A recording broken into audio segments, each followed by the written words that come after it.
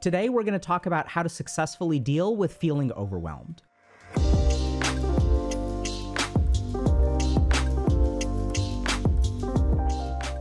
And a lot of people think that if I'm overwhelmed, I need to overcome that feeling. I need to use strength or willpower or discipline to just get over it.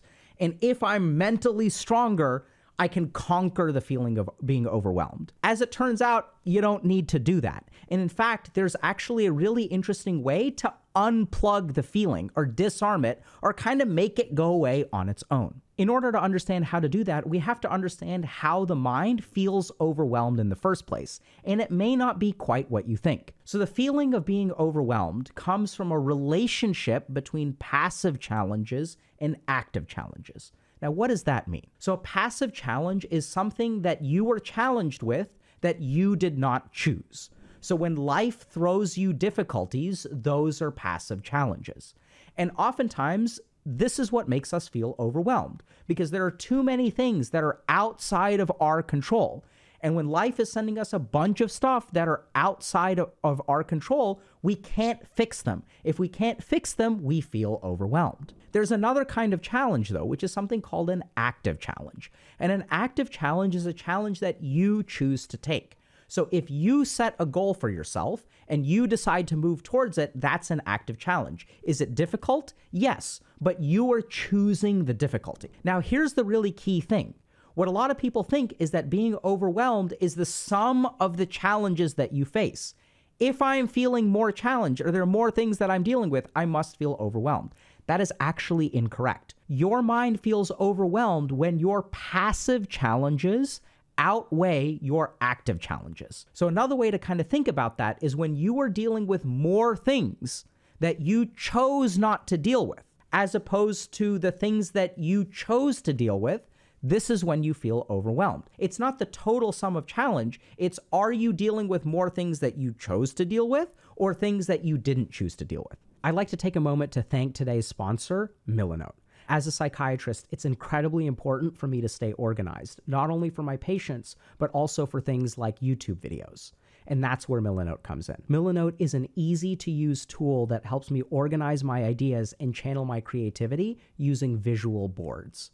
And what I love about Milanote is that it allows me to collect information, like clip images from the internet, as well as plan tasks in the exact same place, and even take notes. It's also really cool that Milanote has over 100 built-in templates that make it easy for me to create resources for my patients or storyboard my next YouTube video. It's also really cool that Milanote exists everywhere that I want it to be. There's a desktop app for it, there's a mobile app for it, so even when I'm browsing my phone, if I see something really interesting, I can clip it and stick it right into Milanote. And the best part is that Milanote is free with no time limit. So if you're ready to take your organization and creativity to the next level, check out the link in the description below and get started with your next creative project with Milanote today.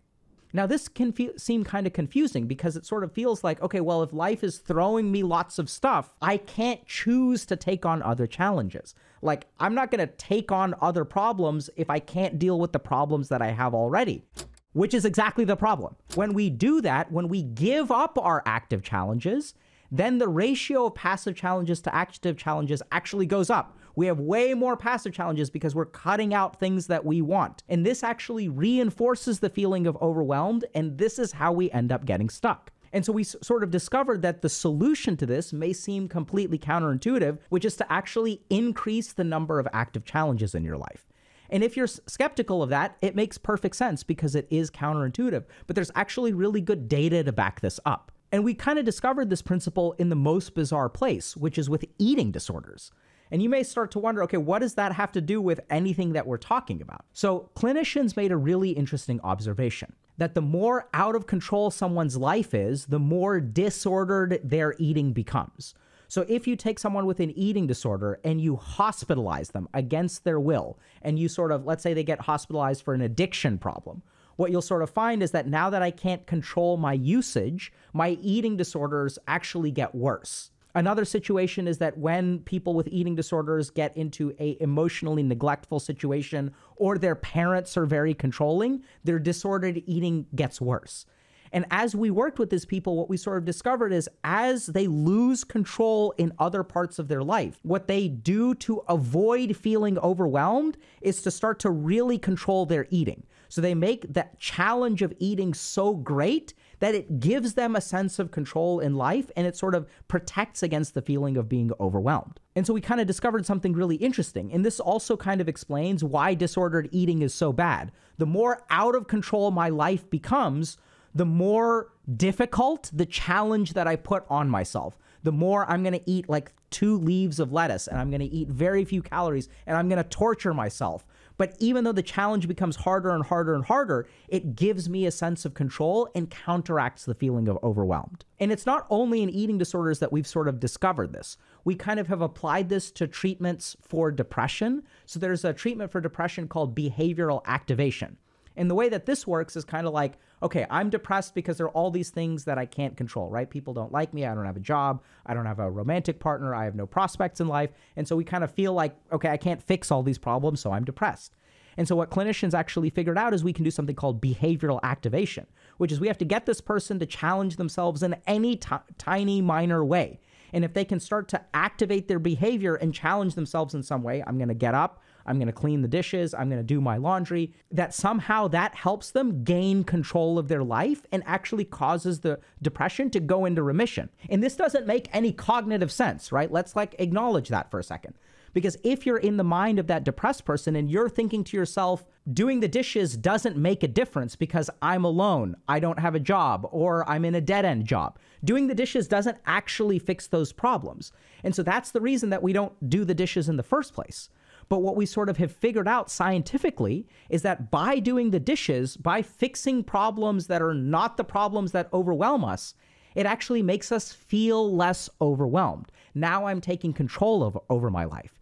And this becomes really, really important because once I stop feeling overwhelmed, then I can start to tackle those other problems. And this is also something that we really have to tunnel down into for a second. Let's just play this tape through. There are things outside of my control. I don't have any control in life. Therefore, I feel overwhelmed. If I feel overwhelmed, how capable do you think I am at tackling those problems? Being overwhelmed in the first place hamstrings us because our mind is telling us all the time, you can't fix this. This is out of your control. This problem is too big. This problem is too big. This problem is too big. And so this is where being overwhelmed becomes kind of a self-fulfilling prophecy, where once our passive challenges rise and we start to feel overwhelmed, then we engage in avoidance behaviors and the cycle repeats itself. So interestingly enough, the answer to that problem is actually unplugging the feeling of being overwhelmed. And the way that we stop feeling overwhelmed is to actually increase our challenge in a completely unrelated area. And once we increase our challenges in a completely unrelated area, we increase those active challenges. As we increase those active challenges and we start to work on those things, our mindset changes. Now we feel confident in ourselves. We feel in control. And now those very same problems that used to feel overwhelming, now we have the confidence to deal with them. And so it sounds really bizarre and counterintuitive, but if you're feeling overwhelmed, you don't actually need to fix the problems that make you feel overwhelmed. Because oftentimes those problems are completely out of your control. What you actually need to do is pick a completely different set of problems, but you need to pick it. And as you start to work on those, you'll see a cognitive shift because literally the equation in your mind is if active challenges outweigh passive challenges, I feel in control. But if passive challenges outweigh active challenges, then I feel overwhelmed and I'm unable to take action. So you don't need to conquer the feeling of overwhelmed at all. You just need to disarm it or unplug it by paradoxically taking on different challenges.